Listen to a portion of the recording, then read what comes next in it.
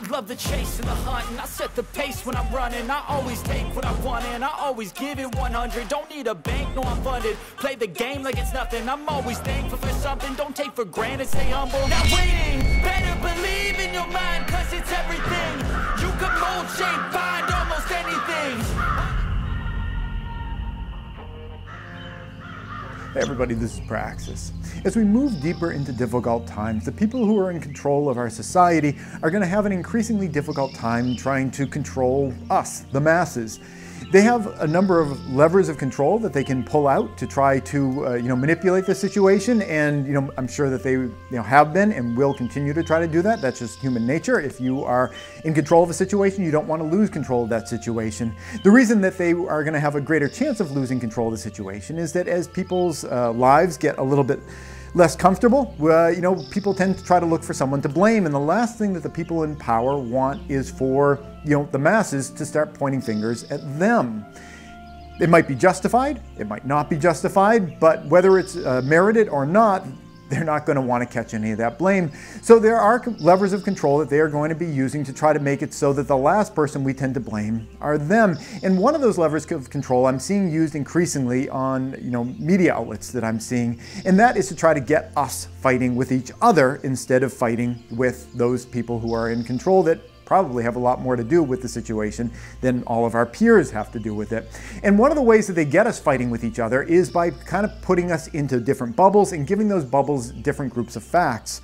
It was brought to my attention recently that there was some episode of the show The View. I don't watch The View. All I know about it is that there's a number of women. I think it's all women. Maybe guys are on it occasionally, but it's essentially a group of women and they just kind of chit-chat about things, and it's a way of kind of bubbling away your excess time if you've got more time than you know what to do with. And something that was mentioned by one of these hosts on The View was that they tend to be kind of anti-firearms in general on that show, as is my understanding. Again, I don't watch this stuff, but whenever I see a clip of it, it tends to be this kind of thing.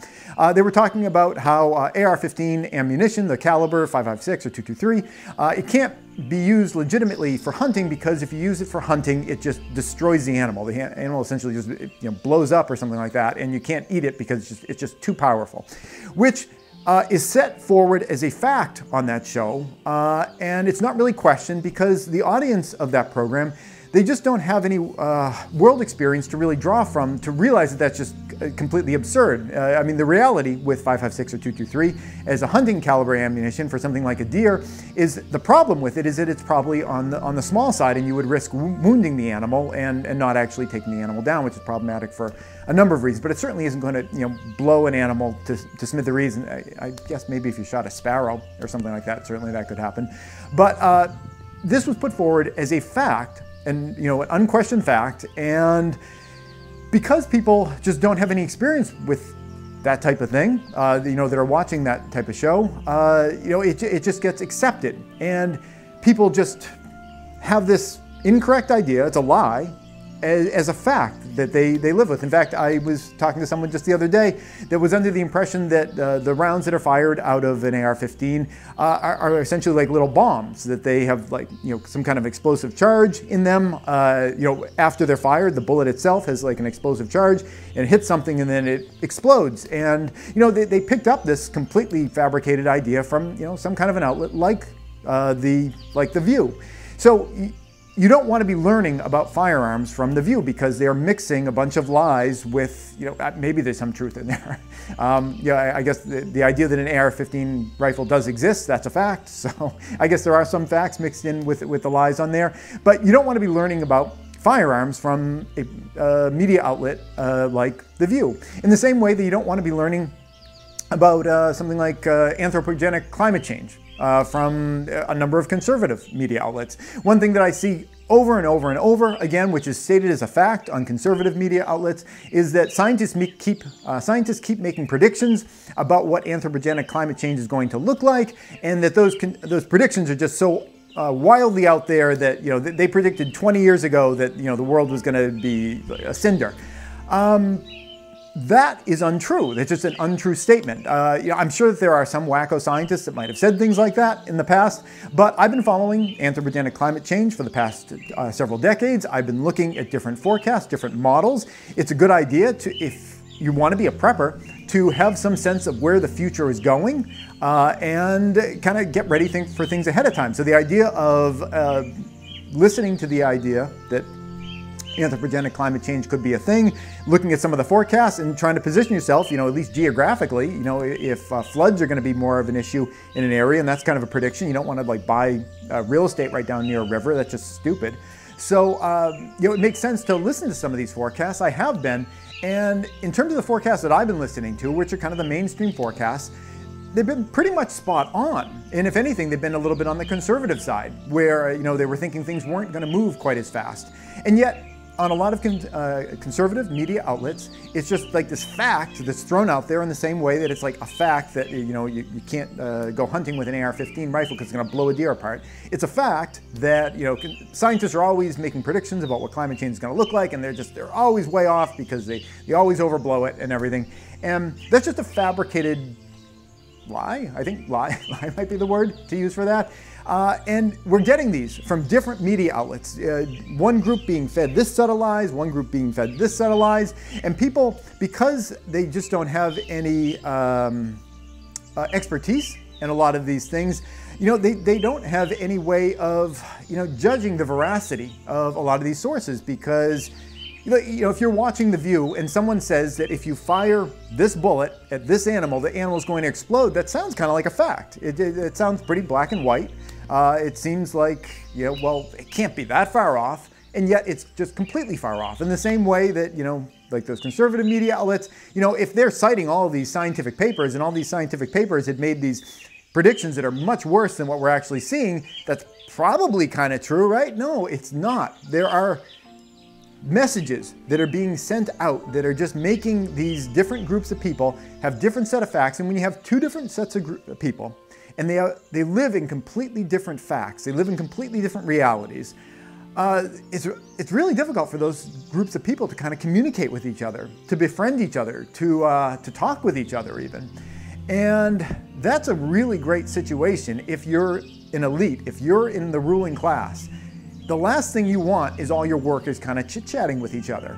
In fact, a lot of times when a company is hiring people, they have, I forget what it's called because I've never really worked for a large corporation, but or any corporation really. I've always just been kind of a freelance gig kind of guy.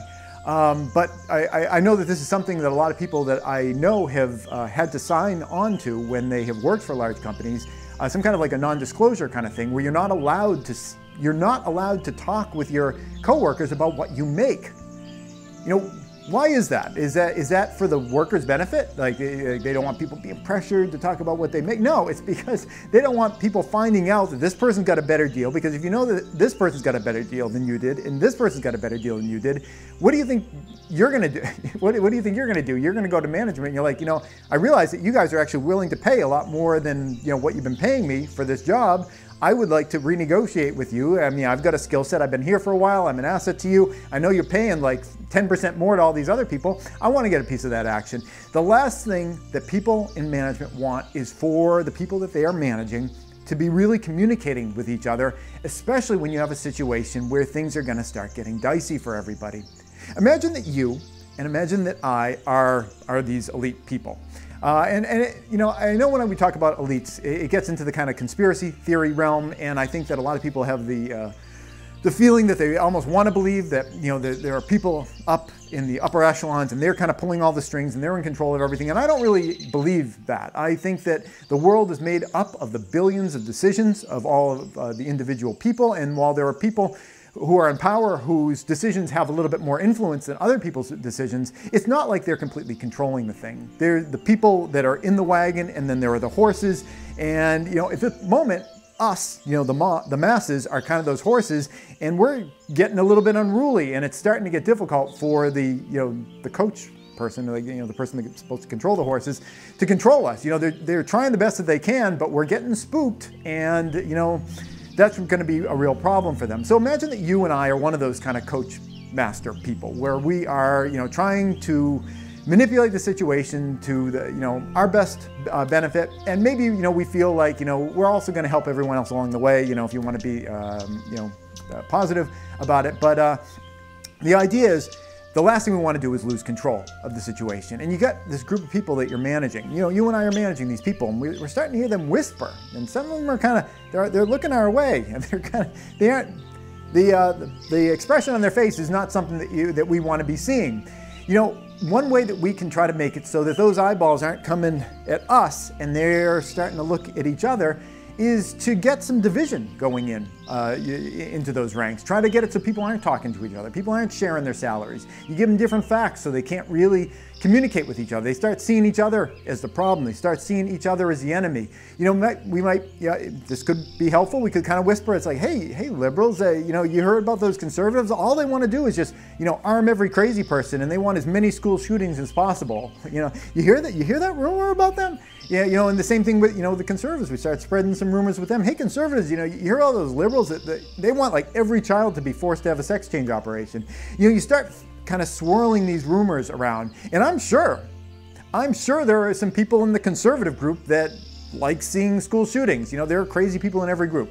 I'm sure there are some people in that liberal group that, you know, are nuts, and they think that every child should like have a sex change operation. Everyone that's born a boy should be turned into a girl, and vice versa. And I'm sure you'll find people like that. And, you know, we're gonna, you know, send some of our little minions out there. They're gonna get some video with these like really fringe crazy people, and then they're gonna bring it back to us, and then we're gonna reflect that back to the group. And we're gonna be saying, hey, conservatives, look at what this liberal said. This is very representative of the large majority of liberals. We're going to be saying the same thing to the liberals. Hey, look at this crazy thing this conservative said. That's representative of you know, most, if not all, of those conservatives. They're not your friends. That is a great way of staying in control. If you can get people fighting amongst themselves, they're not going to be, you know, turning their eyes up at you as though you're the problem, because the problem's their neighbor, the problem's the person down the street, the problem's the person at the school, the problem's their, their local, whatever. We're going to be seeing an awful lot more of that as things get more and more dicey in our society. People in control know this. I mean, for hundreds and hundreds of years, if not thousands of years, Machiavelli, wrote specifically about these things. And unless you think that, the people who are, you're running a lot of these political organizations, unless you think they're completely naive and they've never taken a statecraft course and they've never taken even high school level history courses, if you think that they're unaware of all of these open secrets about how to control people, if you literally think that they're so stupid that they don't know all of these secrets, well, maybe you shouldn't be watching this video. But anybody with a brain should be able to know that people who are in control, they know these levers of manipulation, and honestly, they'd be crazy not to use them because that's what they do. That's their job, is to try to keep control of the situation. But for you and for we have to ask, at what cost? Is it worth it for us to hate our neighbors in order for the elites to kind of keep us under some kind of a control? But what can you and I do about that? That's the big question. Well, there are a lot of things that we can do about that. One thing that we can do is try to vote in. Okay, yeah, I'm going to talk about some real ideas that we can do. What you can do is work on your local individual level. We all the time see people engaging, especially here online, in that kind of negative divisiveness where they're pitting up against each other, and they don't have dialogues in a constructive way that creates anything other than maybe a serotonin boost in their own head. Whenever you see that happening, you have an opportunity to try to interject there and be a bit of a peacekeeper. Find the common ground, because there's usually common ground. You take something like mentioned like school shootings. There is an awful lot of common ground between conservatives and liberals when it comes to school shootings. 100%, I'm going to say 100%. I mean, I'm sure it's 99.999 because it's it's crazy people in every group. But essentially 100% of everyone from both of those groups does not like the idea that kids get killed in schools. There's 100% agreement there. There's some disagreement about how to change that situation, but there's 100% agreement on the goal. In fact, whenever conservatives tend to hear stories about how dangerous the world can be, the last thing they want to be hearing, is the follow-up story to that is, oh, and by the way, the government wants to come in and reduce your ability to protect your individual family from this dangerous world. I mean, what kind of a sales pitch is that? It's like, you come on the news and you tell people the world is very dangerous, there's people getting killed, and by the way, we want to make sure that you can't do anything about it if someone comes to your house and tries to kill you and your kids. There was a recent shooting that happened in Maine, here in New England, and there was a sign on the bowling alley where the shooting happened, and it talked about the idea of let's keep this like a family-friendly environment and not bring firearms in. Apparently, and I've only heard this from one source, so I don't know if this is 100% true, but it sounds like there was a weapons malfunction with that person that went in there to shoot everyone. They popped off one shot, and then they kind of jammed up, and if even one person had a pistol in there, that probably could have saved, you know, the majority, if not all of the lives that were lost in that situation. And you know, for conservative people who like the idea of keeping their ability to protect themselves, the last thing they want to be told when they're told that we live in a very dangerous world is that they want their right to protect their family to be stripped from them. You know, talking about that sign on the front of the bowling alley there, you know, it says, let's keep a family-friendly environment.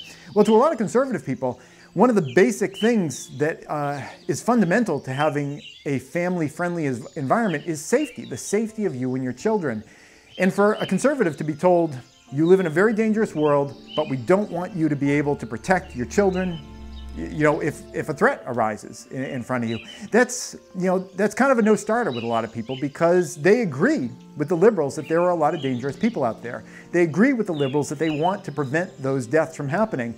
The disagreement isn't how to get there, but the core ideas that killing a bunch of kids is terrible, total agreement on that. The idea that you want to protect your family, total agreement on that. Again, the disagreement is just on how best to get there. And one thing that makes it really difficult is when people in these different bubbles have these crazy ideas. And it all comes back to our inability to speak with each other and our inability to problem solve with each other, because people in power are poisoning the well and trying to convince us that as opposed to us all being partners in this together, that we're enemies and we should be fighting with each other. So as we go forward, keep that in your mind. Whenever you're seeing divisiveness here online or in any situation, try to be that voice to de-escalate things. Try to be that voice to try to build bridges between people, because that is the only way that we can really solve any of these problems. The elite don't want us doing that. The elite want us squabbling amongst ourselves, so we're not going to turn our attention to, you know, a lot of the failed policies that they've put in. But it's the only way to actually solve all these problems, is for the people to start talking with each other, trusting each other a little bit, having some faith in each other a little bit, and coming to a consensus, because on the vast majority of these things, 99% of us agree on 99% of the questions 99% of the time. It's those fringe things that the politicians and the elite dangle in front of us to keep us fighting with each other. But that's not who we are, or at least that's not who we have to be. I hope you found this helpful, and thanks for watching. Hey YouTube preppers, here's another video that you might enjoy. But before you click on it, I wanted to take a moment to thank all the people you see listed on the screen. They help to support the work that I do here over at patreon.com. If you'd like to join them and have your name added to that list, the link's below.